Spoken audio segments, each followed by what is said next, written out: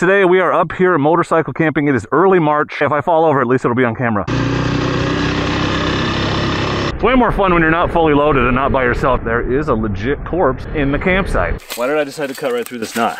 Because I'm an idiot. People who wear high-vis vests don't steal. I think that's a scientifically proven fact. You really want that on your conscience? I don't think you do. Dogs. Nice. It's like you're trying to play the accordion, but you don't know how to play the accordion. And also the accordion's falling apart. That's like a Burger King Whopper made out with the Burger King Whopper. Shockingly, his super motoed out DRZ is not liking to start in the cold.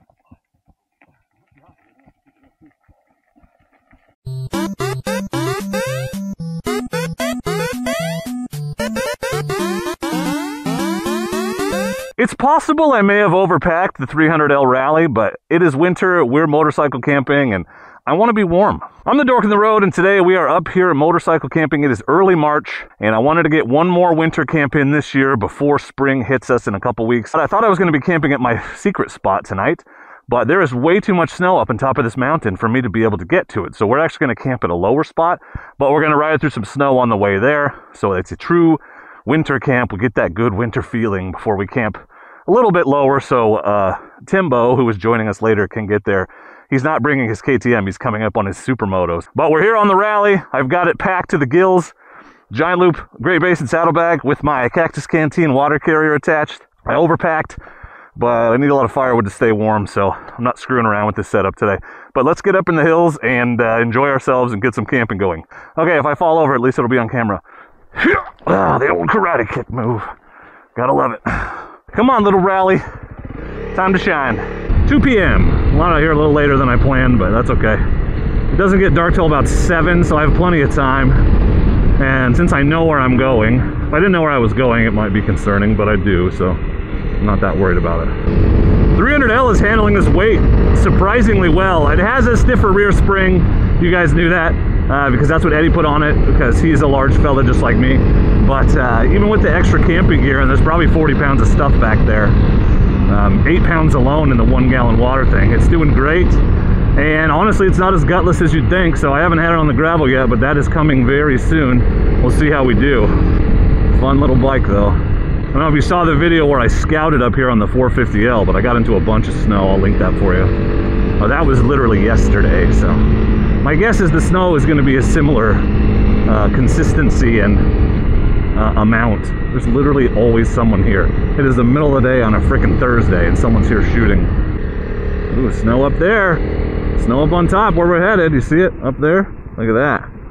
Yeah, okay. I'm gonna take it easy, nice and slow, because I know there is snow right here. Yep, lots of snow. Lots of snow. Okay, well this was on the road yesterday. Oh, I lied, there it is. This is the spot yesterday I was like, this is probably all there is, and I was super wrong, so yeah.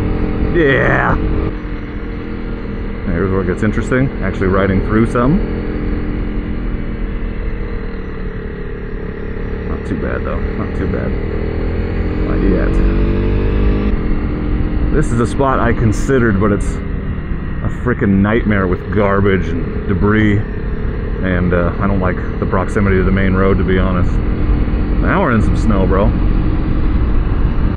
Snow trekking across the universe.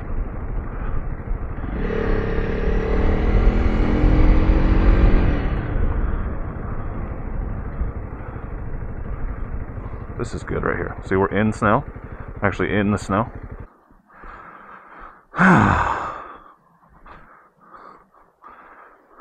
We press on.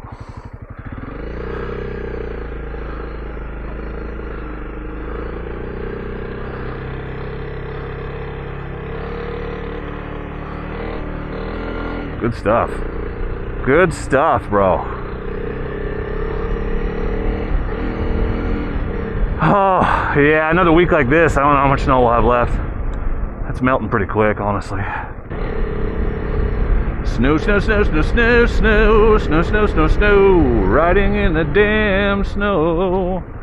Some would say it's not smart, but who said I was smart ever? Not me. I'm dumb. Actual snow. and ice we're riding on top of right now. Yeah, this is the spot right here where where I shouldn't have stopped, but it's all fun and games on dry pavement. It's a whole different experience when you're actually riding on snow. I should probably get a picture here because this is a good spot for it. Right here. For those of you who are curious, MT21 front, D606 rear. I was up here yesterday on D Sports front and rear, and they did great too. So not bad. We're not getting into a ton of snow, but we are getting some, as you can see, on the road. Just a little bit more snow exploration, and then we'll head to camp.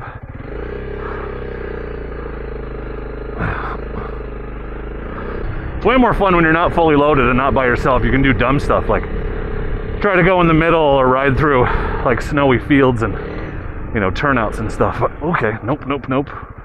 Yeah, so we're getting to the point where there's ice underneath. That's not what I want. This is interesting because yesterday there was a nice layer of wet, sticky snow on top of this compacted ice at the bottom of the ruts, and right now it's just ice. So I've got very little traction on the icy stuff when the ruts aren't clear, which is a problem on the front. So just take it easy, head to camp. Just roll through, baby. Roll through. Walk that tightrope. Yeah, I can hear the ice crunching under my tire. Just gonna stay in the rut where the pavement is, shockingly. There's a very cool friend already at the campsite. It's already sort of occupied by a corpse. And you think I'm kidding, but I'm not. There is a legit corpse in the campsite. I discovered it yesterday. I'll introduce you when we get there. Okay, here's our turn, onto the gravel. And on to the camping shenanigans. Let's see how it does on these potholes with all this gear on the back. This could be interesting. Should I hit one on purpose? Oh, that's not too bad. I mean, I think we got the spring compressed. It's honestly probably better because I think the preload is jacked all the way up exactly for moments like this. So the rest of the time it's too harsh, and right now it's where it's supposed to be. Yeah, it actually does feel like it's handling better. That's funny. Yeah, it does. It's normally too squishy, or too hard, I should say. Yeah, that's better. Okay, this handles better when it's fully loaded. Good to know. That is what Eddie set it up for. Yep, much better. Also, there's a tree down here that I hit literally every time. Every time. I don't remember which corner it is, but every time I come around the corner and I hit it and I forget it's there. This is my favorite splashy spot. It's kind of anticlimactic today. Oh, this thing is fun to ride fast. Like, just piss wind it like a slow bike ridden fast situation. This is a good one. Do you think Tim's gonna be able to find his way out here? He's never actually been to this site before. Oh man, it just eats it up when it's loaded. That's awesome. That's it right there. That's it right there. Yeah, it's like all the way over the middle of the road. I didn't hit it this time. Ha-ha! And that's why we look farther ahead, kids. Oh, that's okay. I found another one. And another one. Okay, we're going up.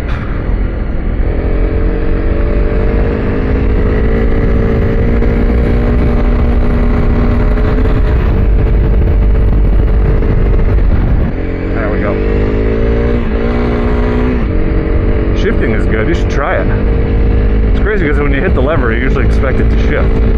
Not every time. Okay, snowy corner. Yeah. All right, we're turning.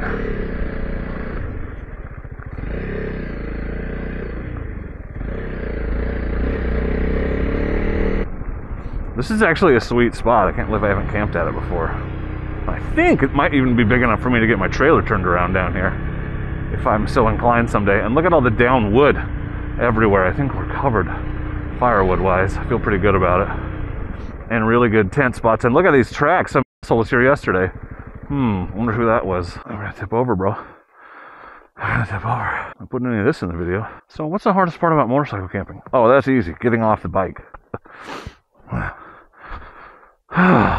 Let me introduce you to our corpse friend. Now, I'm 95% sure that's a deer, but a little one. That's because I've seen a few deer skulls up by my house, and that's what they look like. And there's also a lot of deer fur here.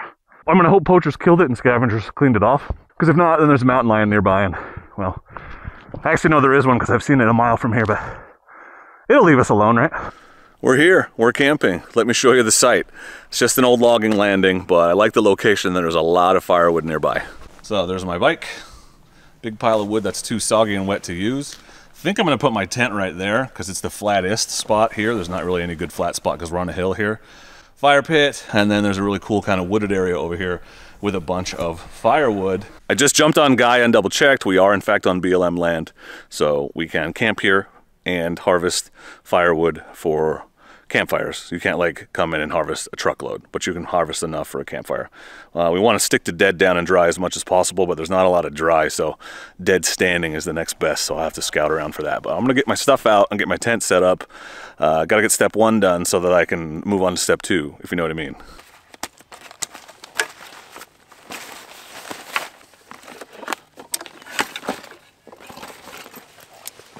Worth mentioning, I've got my Giant Loop 1-gallon cactus canteen. This is the replacement for the Pacific Northwest green manta ray, but it attaches right here to the Great Basin bag, as you can see, but with the spigot on the bottom, which I'll show you later, I don't even have to take it off to use it.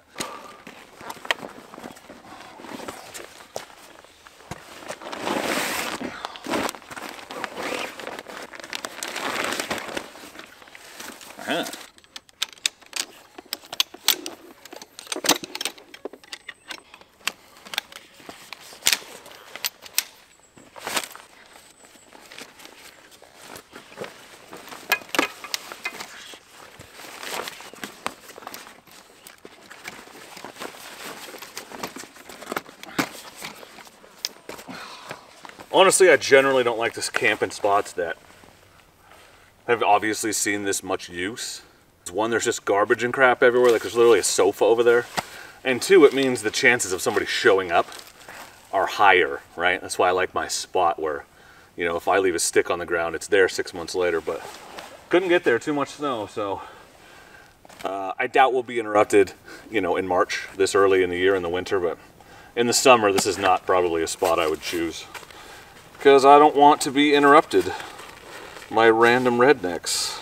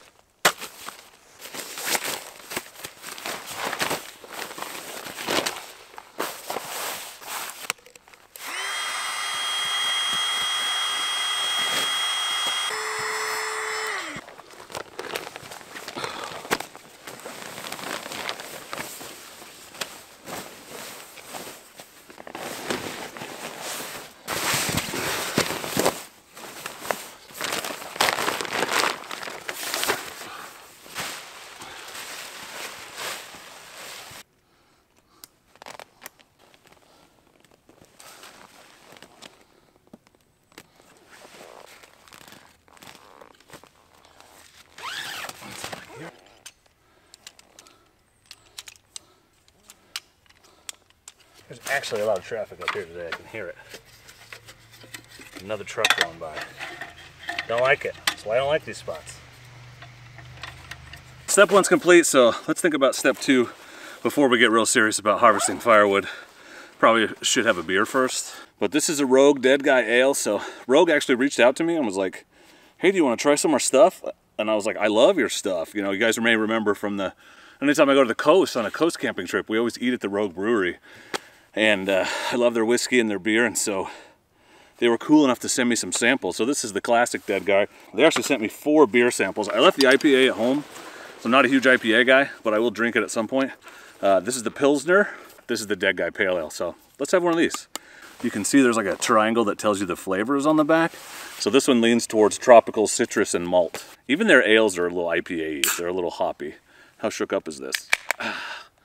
Not too bad. It's gonna be cold tonight, like freezing or at freezing, so we're gonna want fire to stay warm, which means I need to find a log or two. that I can cut into pieces, buck up, and then maybe even split. Cheers, here's to you. Thanks, Rogue. Go check out Rogue's website. They sell all these pale ales, and they also make whiskey. They sent me some whiskey, which I'm excited to get into because it's one of my favorites. Yep, that is a pale ale that tastes IPA-y. It's definitely got that citrusy hoppiness. It's good though, lots of flavor. Okay, well, that beer was delicious and refreshing, but if I have another one before I get firewood, I'm not gonna give a crap about getting firewood. So, guys, remember the old Agua Canyon Boreal 2021? 21, yeah. Haven't used this in a while. Keep camping in places where I can buy firewood, but this is my favorite folding saw. People are like, why do you have such a big saw? Well, it's faster and I can take down bigger logs and it's fun. So let's see what we can find in the woods.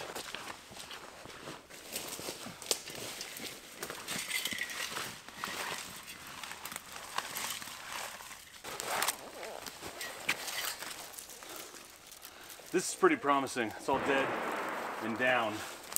So, oh yeah, it's dry, dude. Pretty dry. Good, okay. It's not that far from camp. Oh yeah, it's very dry. Yeah, that's good. That's good wood.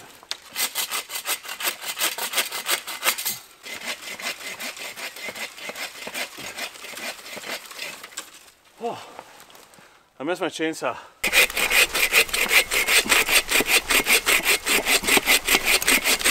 I love this thing, dude. Love this saw.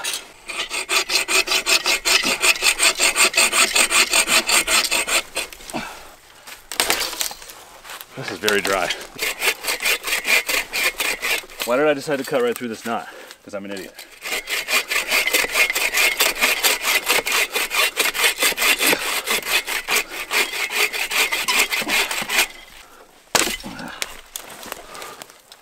It's not effortless, but it's a lot easier than it should be.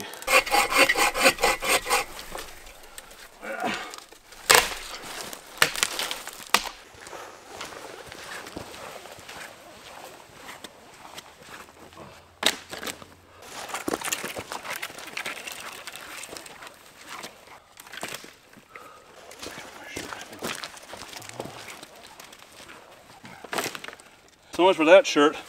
I gotta quit wearing shirts I like camping.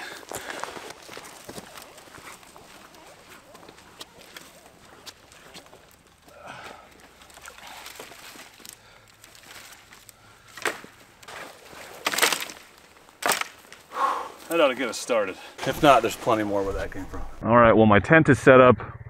Firewood's mostly gathered, and I know where there's more if I need it. I'm gonna take this opportunity to run into town, get some beer so that I can come back and change out of my riding gear and just settle in and wait for Tim, maybe even get a fire going. It's about 4 o'clock, so it'll be almost dinner time when I get back. People always ask me, how can you stand to leave your stuff in the woods? How do you get over the paranoia? Aren't you worried about people taking it? Super worried. In fact, it is all I will think about while I'm gone. But I don't really have a choice, so I can't haul all my gear back because I won't be able to bring back what I need. So it's all about priorities. This spot is fairly secluded. Sorry, I'm just doing a circle to show it to you. I don't normally like do a loop every time I ride out of here, but it's fairly out of the way, so the odds of someone happening across it are pretty low. And if they did, hopefully they're a decent human being, and if they're not, well, then it's nothing I can't live without. It just ruins the camping trip. My expensive camera gear is with me. Based on the tracks, it's not been many people up here in weeks from what I can tell, so we'll be all right. But anyway, we're gonna ride back down. I'll spare you most of that. Motorcycle guy. What's up, WR? He had gear loaded up. Curious. I hope he's not going to my site. That would be weird. I'll get back and that'll be a neighbor. That would be strange. But that was a cool WR with big tanks. Maybe you're a fan, I don't know. You look like a jovial sort. People who wear high-vis vests don't steal from campsites. I think that's a scientifically proven fact. So I'm not worried about it. He's probably gonna be up there watching it. He'll be guarding it for me. He's like, I didn't want your campsite to be left unattended, and I was wearing my vest, so people would know. Don't mess with it. Brownsville is a very small town. They don't even have a real grocery store. All they have is this really big convenience store. So around here we have dairy marts. This is a dairy market.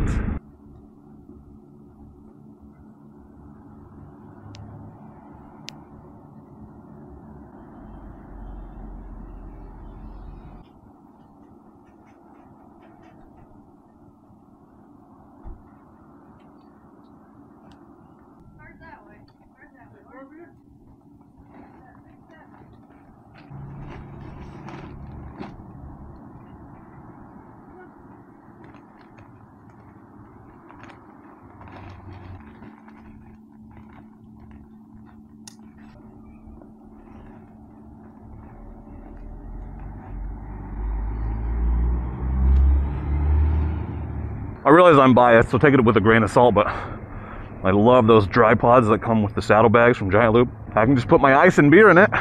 The beer will stay cold.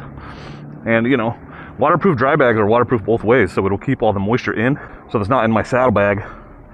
And then I'll just hang the bag up tonight and it'll be dry by the morning. So let's see if anyone has stolen all my shit. Oh, and pro tip, when you're putting beer in your horseshoe-shaped saddlebag, always put it on the non-exhaust side. It stays colder that way.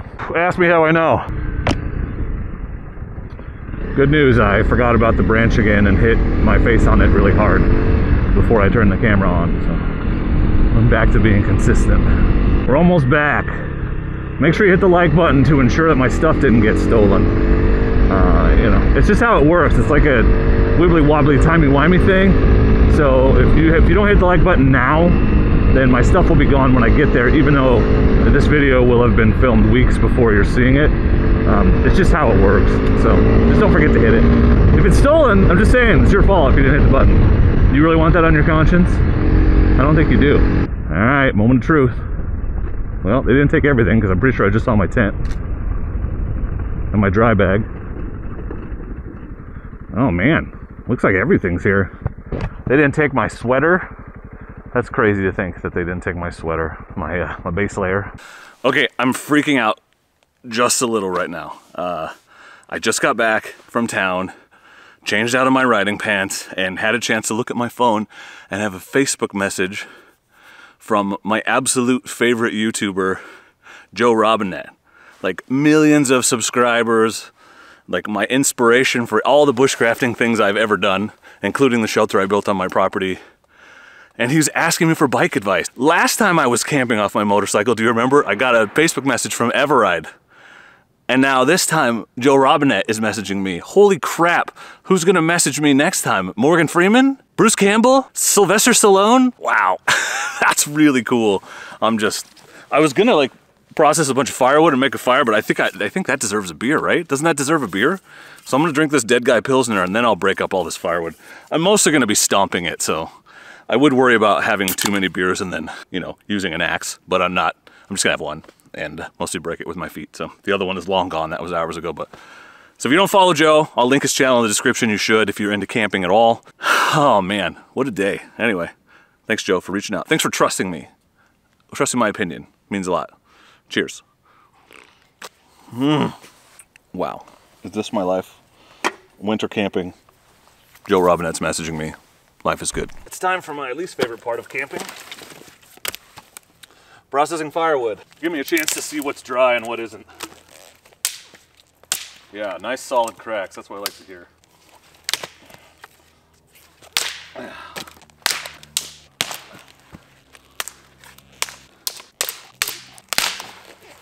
But Dork, you brought a saw. I did. That's more work than this. The one advantage to being fat is you can use your weight to break things. We now have 3 piles. Well, 4 really. These 2 pieces are pieces that I've cut. That's stuff that needs to be cut more potentially before I use it. Kindling, wood, and then I'm going to try to saw through a couple more rounds of this big log and decide if I need to drag another one down here. Like that.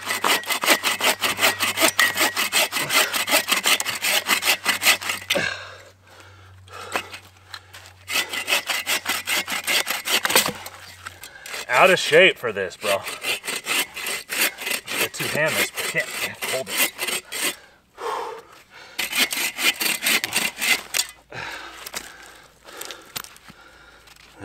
It's actually kind of wet in there. Turns out in winter, the wood is wet. Nobody told me.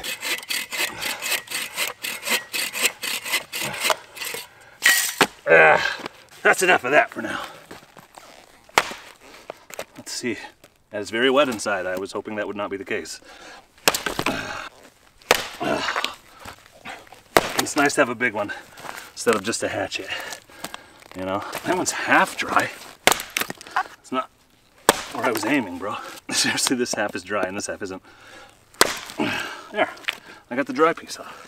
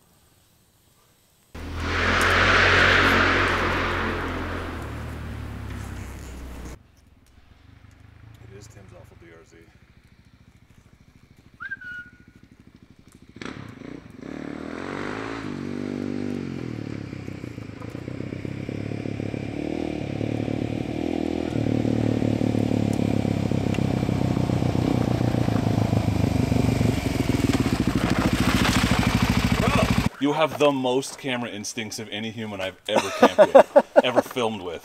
Holy crap, I that's spend a lot of impressive. time in front of the camera, you know. Dude, look, seriously, like the top of the frame is the top of your head. No shoot. And the bottom of the frame is the damn axle on your front tire. That's awesome. Yeah. How was coming up this road on this? Actually, not that bad. No? No, it sucked. I mean, if you like sliding around. It was better when I got to the gravel, honestly.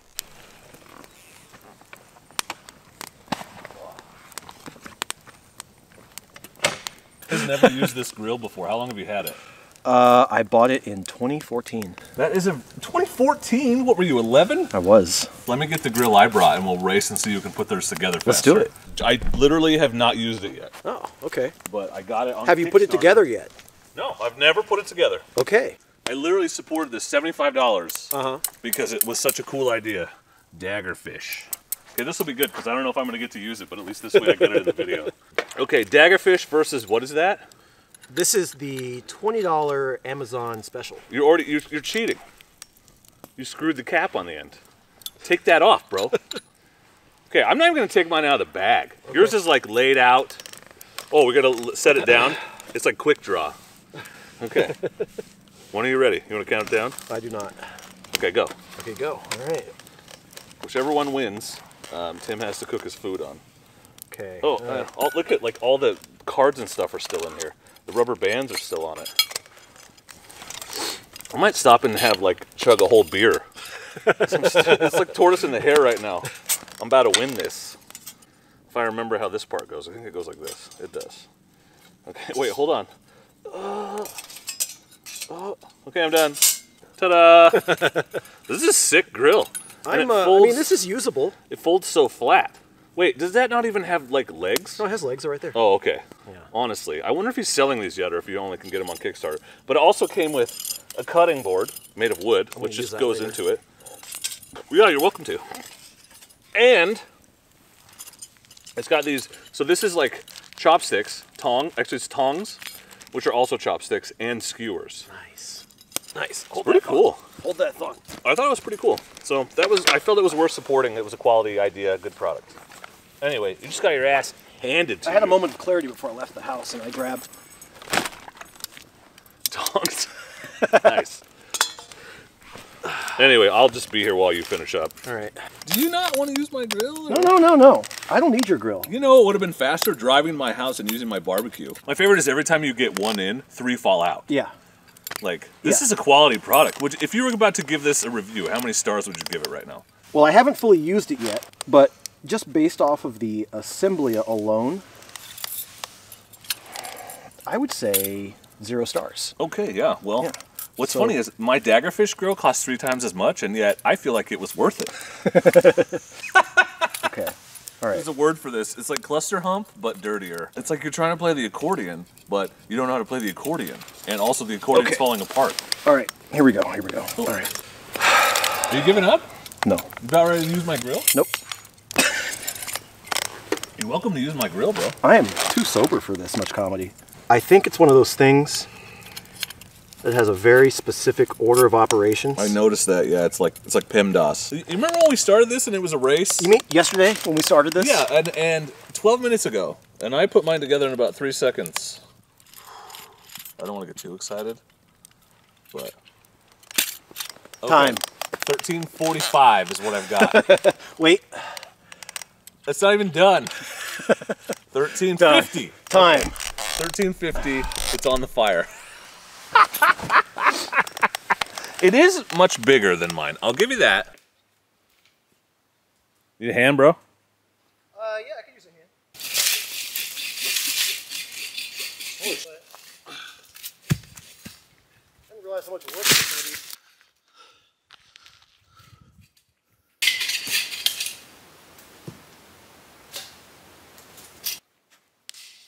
There we go. Uh-oh.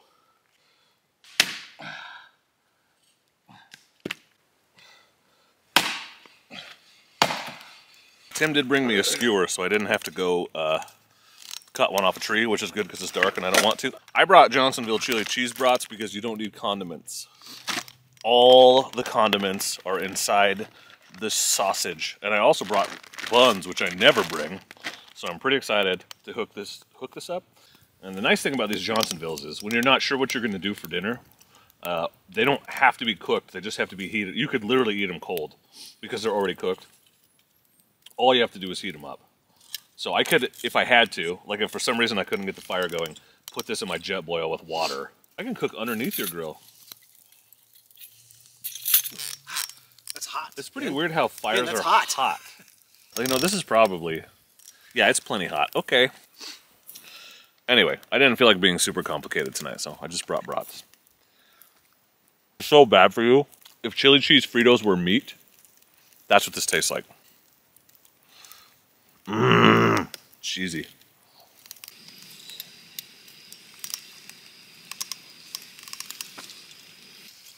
Tim's sauteing up some vegetables. Actually, onions and fungus. The Gordon Ramsay of motorcycle camping himself, Tim Bothay. He just threw it all in the same pot. Okay. Oh, he's got to toast his buns. His buns aren't toasty enough. Nice. Are you setting those on fire? No, I'm getting it toasted. Toasting the buns, Ben. What's the difference between toasted and burned? That's toasted AF. Toasted. Thank you. Just gonna slap that between those two buns and You know steak sandwich. Do you want some of these Johnsonville brats to put on there? Maybe. Okay. Hold that thought. I might take you up on that. Can I zoom in on what you're doing?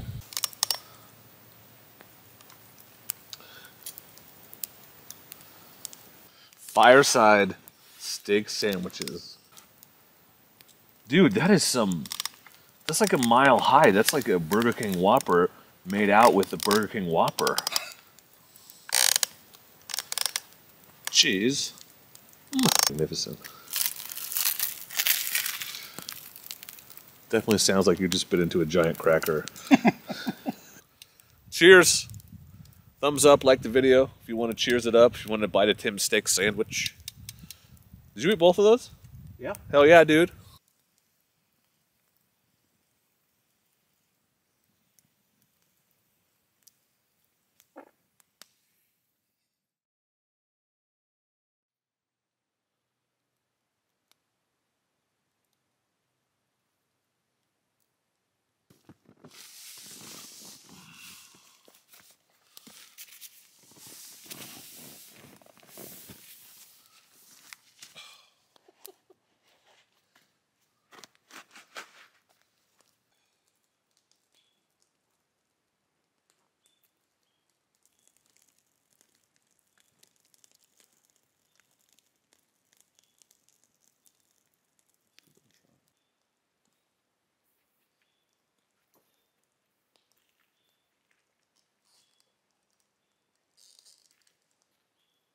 Good morning. Tim got up before me for the first time ever when we're camping. Tim made a fire before I got out, so I only had to sleep until 8:30 to make that happen. So I slept actually really well, except I had to get up and pee because I drank too much and I had a little headache, but other than that, I was cozy. Tim and I were just saying, and as much as we hate to admit it, because we're supposed to be like badass winter campers, it really wasn't that cold. Not warm, but definitely not I'll die without my bag. True to his word, Tim is making a breakfast grilled cheese sandwich. And then you got to pull on the end to get the water to flow like a hydration pack. So you don't even need, theoretically, to take it off your bike if it's mounted vertically, which is kind of how I had it on the Great Basin. I just took it off when I ran to town. You can just leave it on there and use the spigot on the bottom. It's pretty cool. It's really handy, actually. Yeah. It's almost like the people that design these things do this stuff. It's crazy, right? And that quick release, you can put your hose from your hydration pack, or I've got my gravity filter that is on one of those hoses. Yeah. So super useful.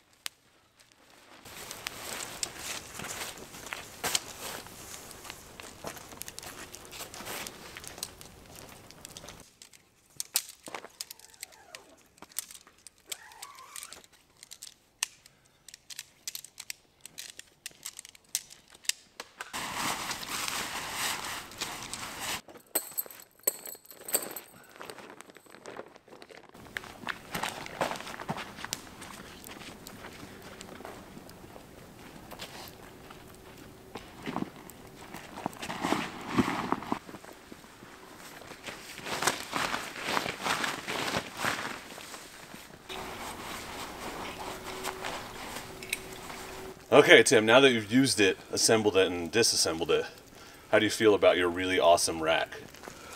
Honestly, I'm kind of into it. So don't be surprised if you see it again. It's like you have to do a Rubik's Cube every time you want to cook? It's enrichment.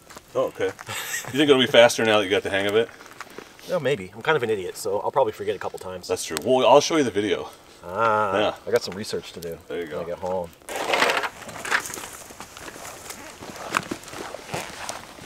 Leave it nicer than you found it. Wouldn't be hard. I forget your tongs. I would definitely get AAA before I left. You better get quadruple A for that thing. These dry pots are slick, dude. Yeah.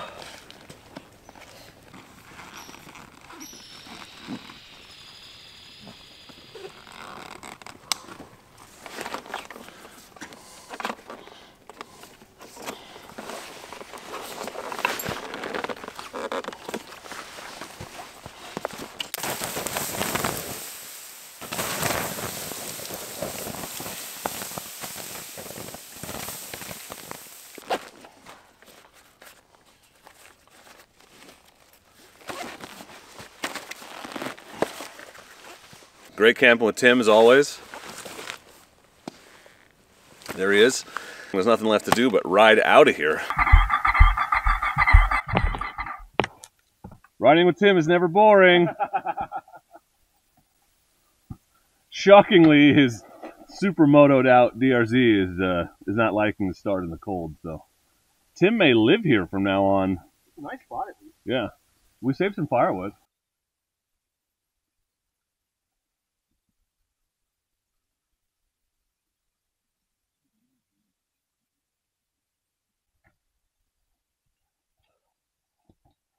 We're gonna push Tim's bike all the way up to the road that we came in on, because it's all downhill, rather than trying to bump start it a bunch of times here, because that way he's pointed in the right direction and, you know, can try to bump start it more than once without us having to push it up a hill again. Gotta help out our Timbo, you know? Can't leave our boy stranded. He's sitting on the ground. This is as far as we made it. Oh, he died. Tim literally died. He's dead. It's fresh out of Tim's. Well, that happens to the best of us, you know. I died once.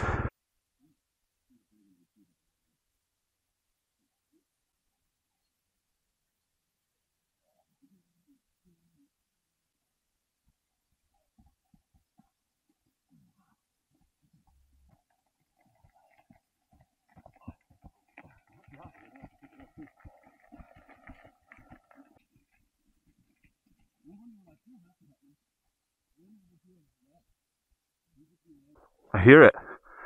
I heard something. It's running. He got it.